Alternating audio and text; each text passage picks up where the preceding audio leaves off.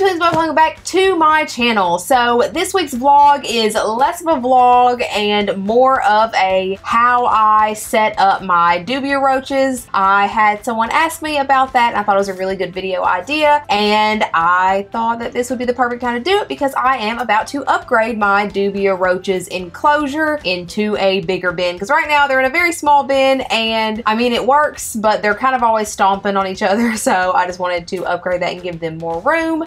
And the way that we're going to do this is actually going to work for Dubia roaches or crickets, so you could use this for either one, but in my case I don't use crickets because I don't like them, but we're going to do that for my roaches.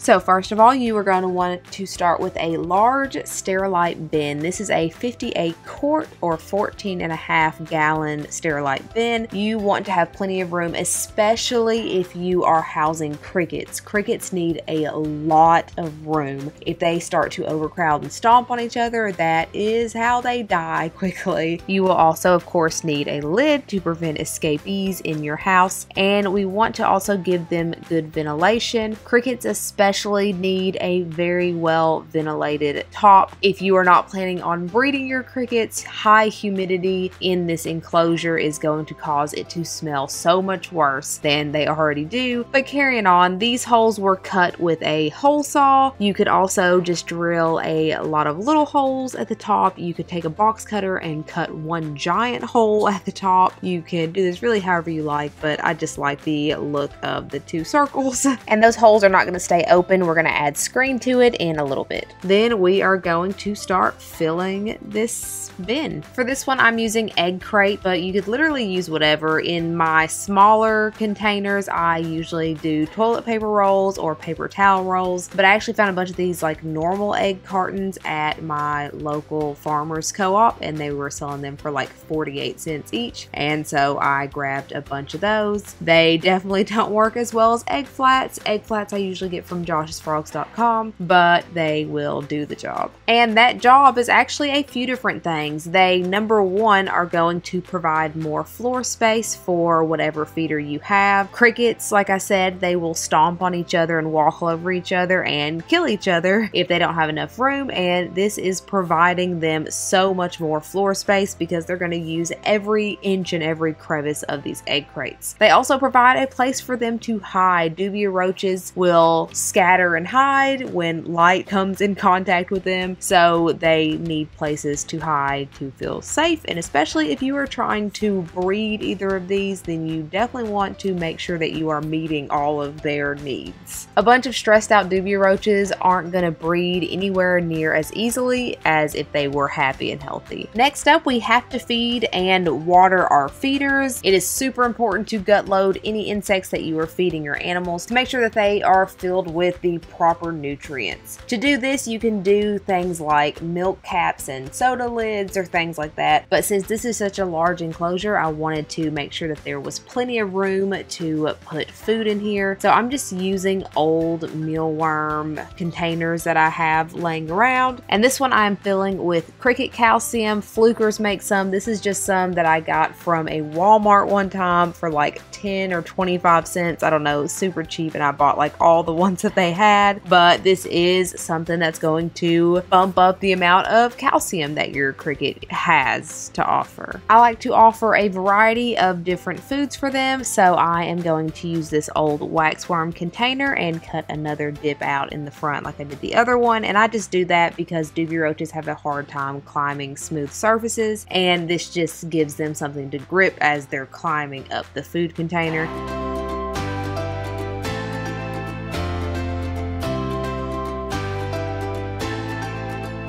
And I like to feed feeders these bearded dragon pellets because most of my feeders go to Zaz, and she doesn't like these pellets. She never has, and I bought them before I knew that they weren't really the best for your animal, so ever since then I have bought them to feed to the feeders, and they absolutely love it. That's always the first thing they eat, and you can find them on sale all the time. For the water, I don't like to buy the cricket water gel commercial things because I feel like it's a waste when you can just get a big container and stick a wet napkin in there and it does the same thing. You can't really just put a bowl of water in these enclosures because the bugs can get in there and get trapped and drown. So it's best if you have like a sponge or a napkin or rocks or something in there so that they can get out if they get in there. And now it's just time to move my roaches in.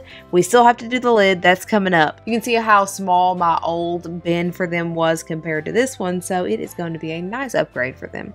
I also got a shipment from the dubiadude.com, so that is going in here as well. And now for the lid, so you have your holes drilled or cut or however you want to do it.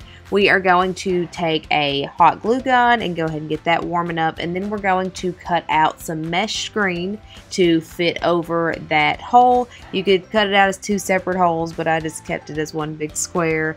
So you're just going to make sure to cut enough that is bigger than the hole that you have, and then we just hot glue over that. I just put the hot glue on top, and then I use scissors to kind of push it down in there, and it does a really good job at pinning the screen to the plastic and it keeps it in place. I also went around the edges so that way no little roaches would get up in between the screen and the plastic and be trapped there. And from an aesthetic standpoint, I just prefer to do it this way over cutting out circles. And at this point, if you are just setting this up for a gut loading bin just to feed these off, you are done. If you want to breed roaches or crickets, it does require a couple more steps. In either case, you will have to have a heat pad attached to this as well, and you need to heat this container to about 80 to 90 degrees Fahrenheit. And if you are breeding crickets, then you also need some kind of substrate in this bin as well, and this can be achieved by taking a small container and putting topsoil or vermiculite or anything like that, or you could set up a whole thing with all of it being topsoil or vermiculite at the bottom, but that does require a couple more steps.